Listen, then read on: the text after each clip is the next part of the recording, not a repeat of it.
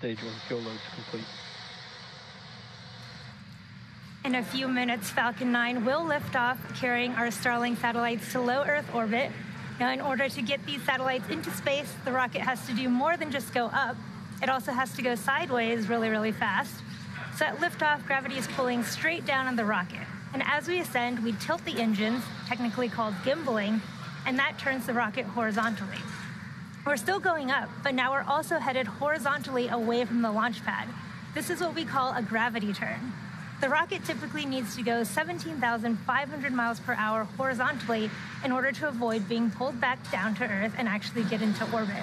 To help demonstrate this concept, imagine firing a cannon from a really high mountain. The cannonball will arc, and then gravity will pull it down to Earth. As you increase the power, the cannonball will arc and land further and further away. Eventually, if you could continue to increase the power enough, the cannonball will be going so fast that it ends up in free fall around the Earth. Gravity is still pulling down on the cannonball, but it's going so fast that it never actually hits the ground. This arc, which constantly misses the Earth, is called an orbit. Falcon 9 tanks are pressurizing for strobe-back retract. So when we get to liftoff today, keep an eye on the orientation of Falcon 9. You'll see that we'll go straight up until about T plus 10 seconds, at which point we begin that shift in orientation so Falcon 9 can go sideways really fast. But before we get into that, let's check in on the status of the vehicle for today's launch. We are currently just under T minus 4.5 minutes from liftoff. Strobe-back retract has started. Of our 36th launch of Starlink. And you just heard the call out that that truss structure, or the TE, has begun retraction. In preparation for that retraction, those TE clamps you see right below the fairing there will begin to open up to allow the transporter erector to retract. You can see those clamps opening now.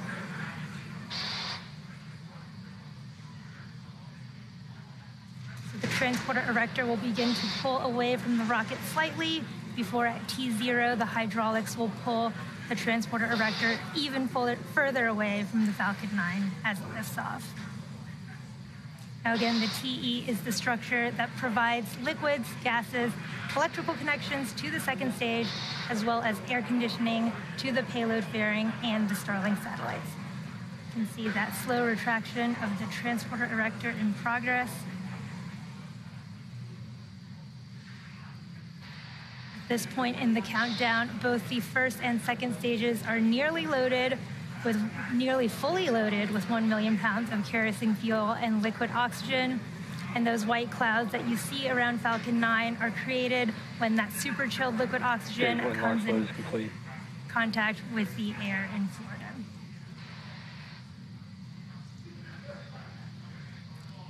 We just had that call at that first stage. LOX loading has completed.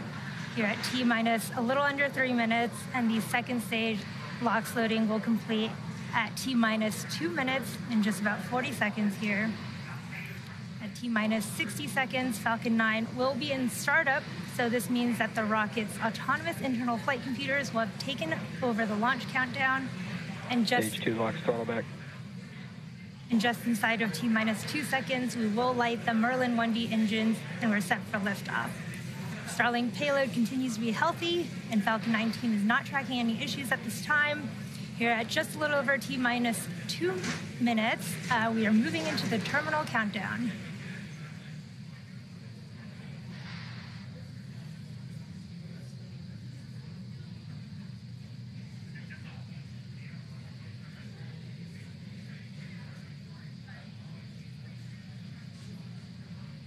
Stage 2 LOX loads complete.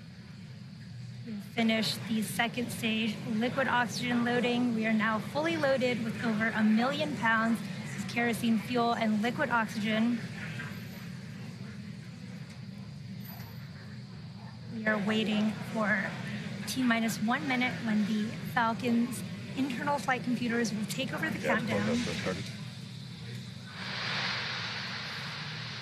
And stage 1 and stage 2 will begin pressurizing for launch.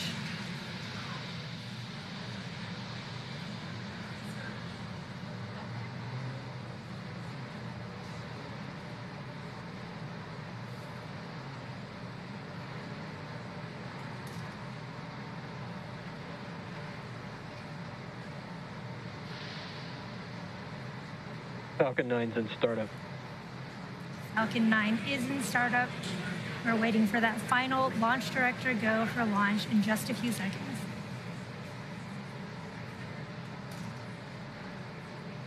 Launch director, go for launch. We have that final go from the launch director. All systems are go. Let's listen in to the terminal count and watch as Falcon 9 takes our 49 Starlink satellites to orbit. T-minus 30 seconds.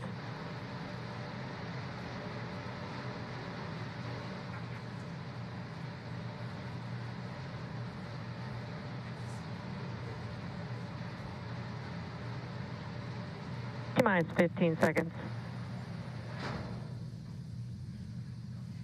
10, 9, 8, 7, 6, 5, 4, 3, 2, 1, 0. Ignition and liftoff.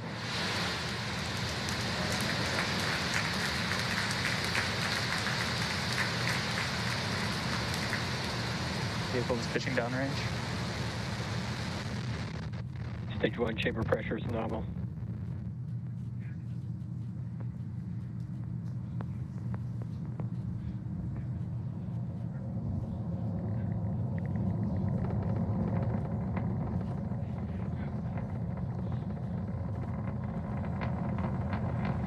Falcon 9 has successfully lifted off from Launch Complex 39A at Kennedy Space Center, carrying our stack of 49 Starlink satellites to orbit.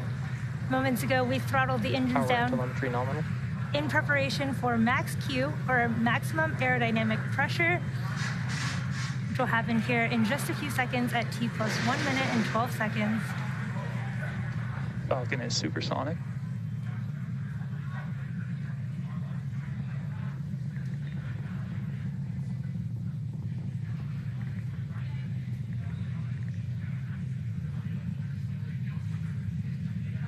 Max Q. We have just passed through max Q, and this is the maximum aerodynamic pressure that the stage sees. Next, we'll have 3 events happening in quick succession. First, we'll have main engine cutoff, followed by stage separation, and then second engine startup 1. Now, first, main engine cutoff is where all 9 of those M1D engines on that first stage will shut off to slow the vehicle down in preparation for stage separation. This is where the first engine chill has begun. This is where the first and second stages will separate, with the first stage starting to make its way back to Earth for landing, while the second stage continues on its journey to the third event of second engine startup 1. And this is where that single MVAC engine on the second stage will light up and propel the second stage along with the Starlink satellites to orbit. We're a little under 30 seconds away from these 3 events. You'll want to watch out for fairing deploy, which is going to happen shortly after that. Hopefully we get cool live views from the second stage camera of those fairing halves popping off.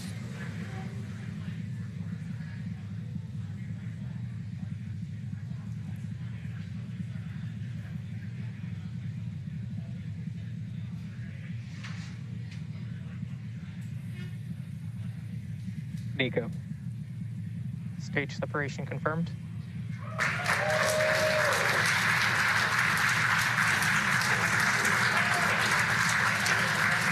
Ignition. Wow, beautiful views from the first stage and second stage tracker Both stages there. are on nominal trajectories. We did have successful MECO Fairing stage separation separation. confirmed. There's fairing deployment there.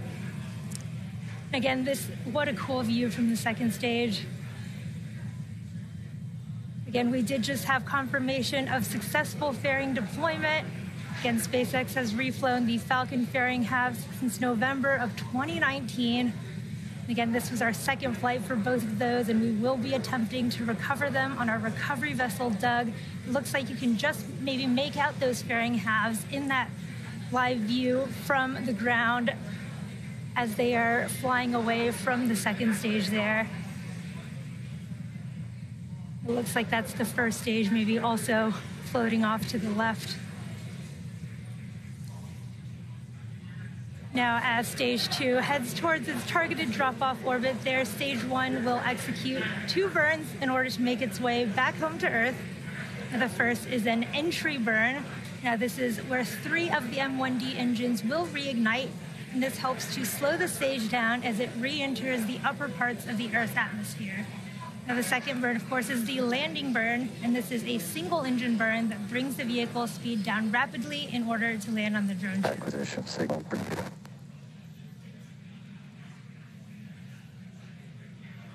If you're just catching up with us, we had a successful launch of Falcon 9 from Launch Complex 39A at Kennedy Space Center, and you're looking at a live view from Falcon 9's second stage as it is delivering our Starlink payloads to orbit.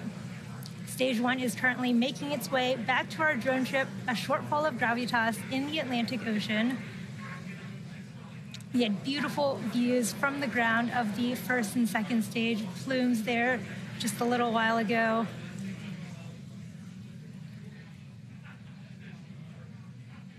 Now, the Merlins on the first stage are optimized for sea level, so these achieve 190,000 pounds of thrust during ascent and descent.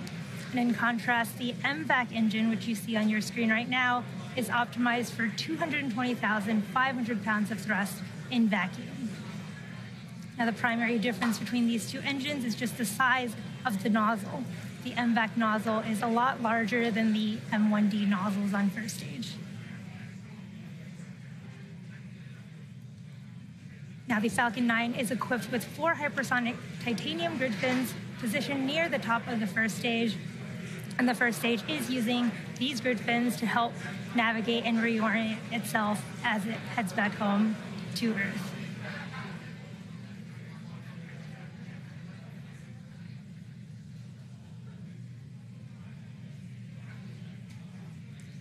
First stage also has an attitude control system, which you can sometimes see puffs of nitrogen gas coming from. And this attitude control system also helps that first stage orient itself as it returns home.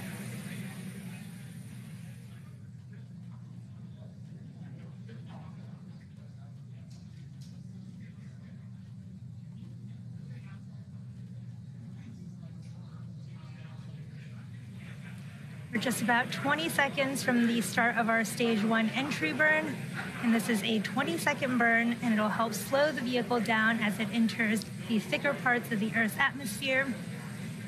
And this is a 3-engine burn, and it is 3 engines in a row on the first stage. Stage 1 FTS is safe.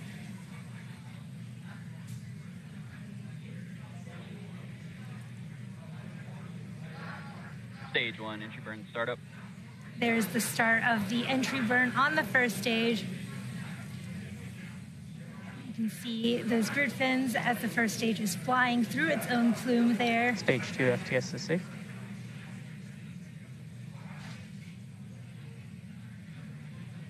Stage 1, entry burn shutdown. We did just have a successful stage 1 entry burn there.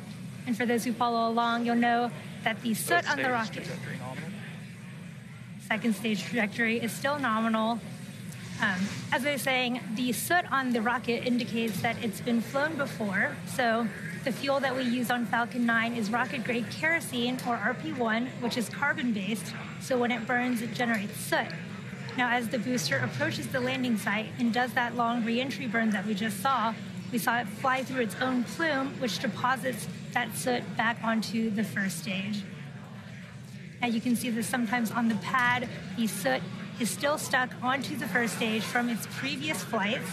And if you watch closely to your onboard camera during landing, you might be able to see soot sticking on the lens of those cameras as well. Now, coming up in just a few seconds, we will have the start of our stage 1 landing burn. This will be another about 20-second burn. Hopefully it will land us on our drone ship, a shortfall of gravitas. Stage 2, terminal guidance. In the Atlantic Ocean. Stage 1, startup.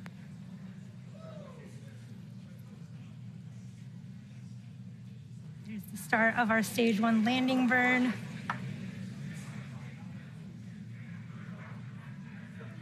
Cool views of the drone ship approaching. Stage 1, landing leg deploy.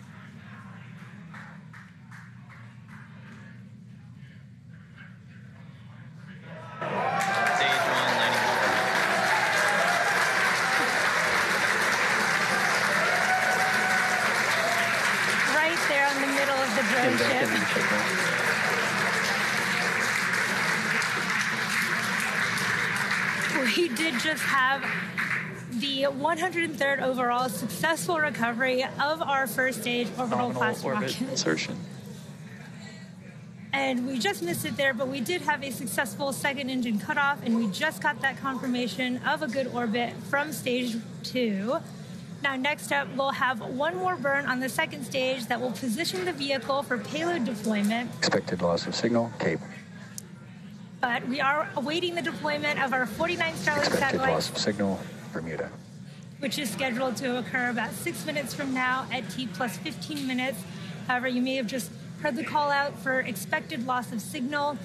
Again, this means we won't have live audio or visual confirmation of payload deployment due to lack of ground station coverage, but we will acquire signal with our ground station in Kodiak, Alaska at T plus 1 hour and 20 minutes.